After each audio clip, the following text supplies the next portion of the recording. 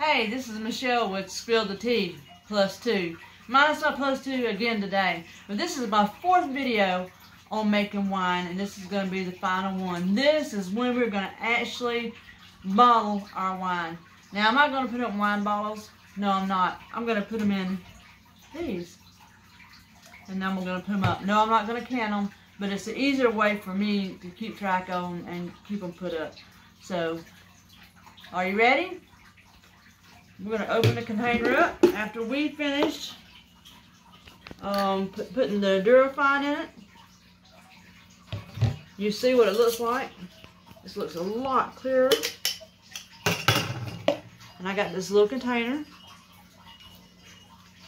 Wow, that looks beautiful. That is a beautiful, beautiful color, and it smells fantastic.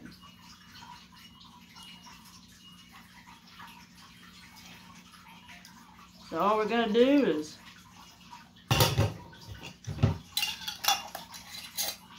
fill up our jars. Look how clear that is. There's no impurities in it. It's beautiful, beautiful. Scupperdine or muscadine wine.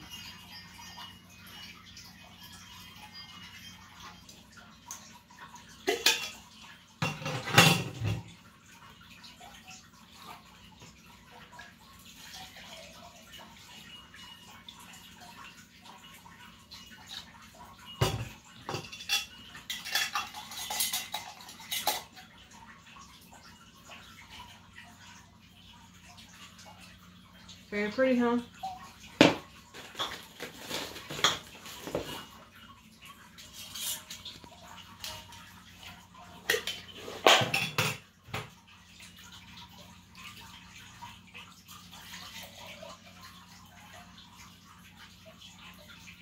Now these are pint jars that I'm putting them in, if you're wondering.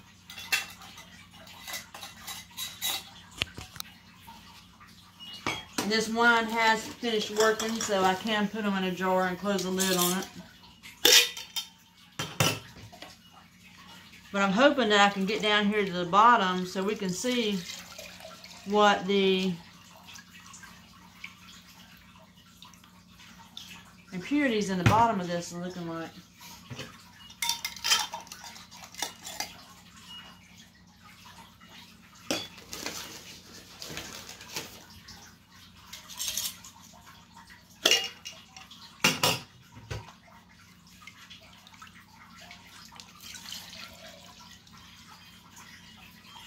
I'm very impressed at how this Durafine did and how it cleared up this wine. It has made a huge difference.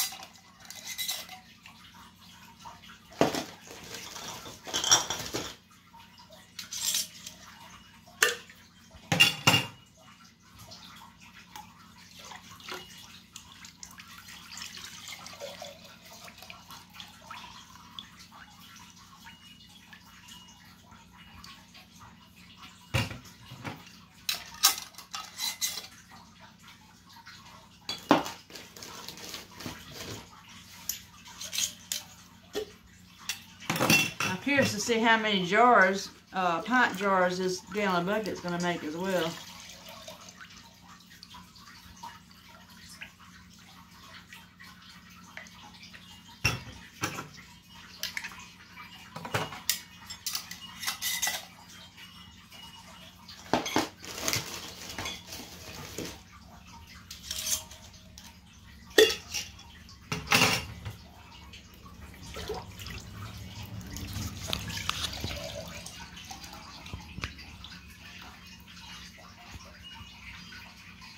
And you're probably asking yourself, oh my gosh, she hasn't cleaned out those jars.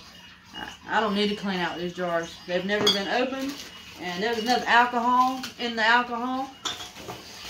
wine that anything that is in it is not going to survive.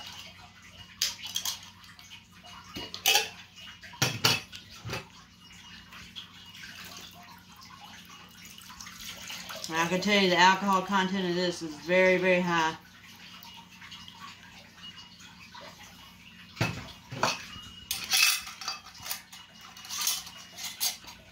You see, it's still very, very crystal clear.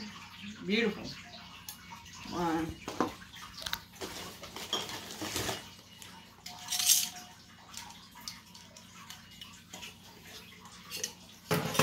Now this makes, I don't know if you're curious to know, this is not a real dry wine. It's kind of lightly dry and not overly sweet. It's just kind of perfect if you ask me. I do like a sweet wine, and I don't like a dry wine, so it's not so dry that it's something I don't want to drink. So I did try some last night.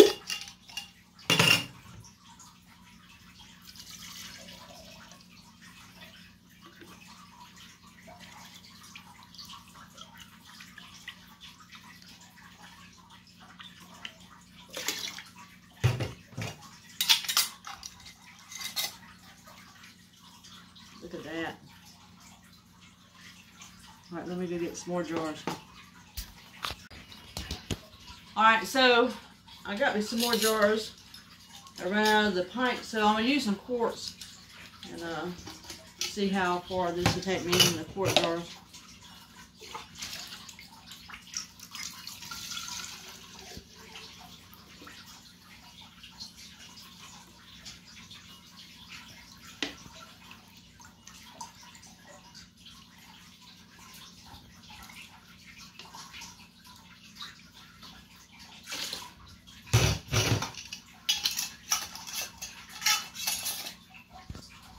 Look at that. Beautiful.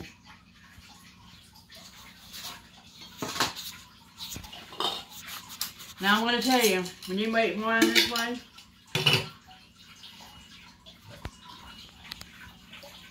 that pint jar is all you're going to want to drink at one time. Maybe even half of that. Because homemade wine is a whole lot stronger than the wine you buy in the store.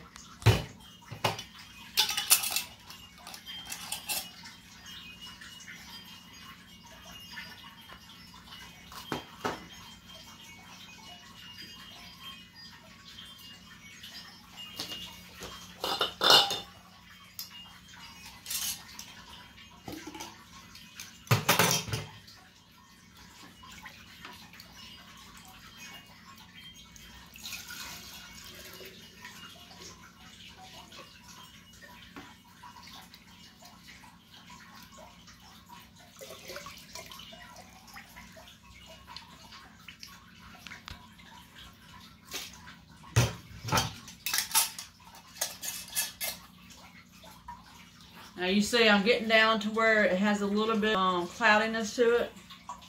And what I'm going to do is I'm going to leave this here and let it sit for a little while and let that stuff settle back down to the bottom.